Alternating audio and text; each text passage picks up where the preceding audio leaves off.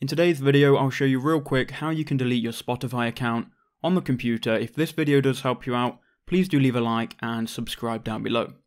So to delete your Spotify account, you can't actually do it on the Spotify application.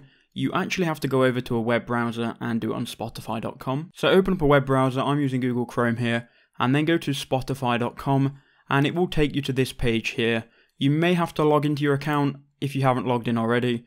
I'm logged in here, so I can just go to my profile by clicking on this icon and then clicking account.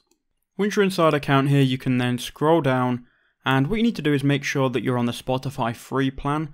If you're on a paid Spotify plan, they won't let you delete your account, so click change plan and then scroll all the way down here and choose Spotify free, which is going to cancel your payment and cancel Spotify premium. Once you've done that, go to the help page, and in this box here we need to type in close and then click enter, and it's going to bring up these options here. We want to click on close your account, and it's then going to open up this video which we can then play.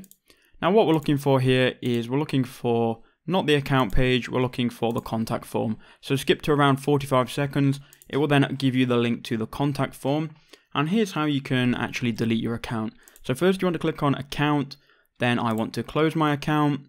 Then again, it's going to give you some options to cancel Spotify Premium. You can click cancel premium plan. It's then going to give you the options to actually go through and deleting your account. I'm not going to do that though because I want to keep my Spotify account, but I thought I'd just show you how you can do it and how easy it actually is. So if this video did help you out, please leave a like, comment down below and subscribe for more tutorials.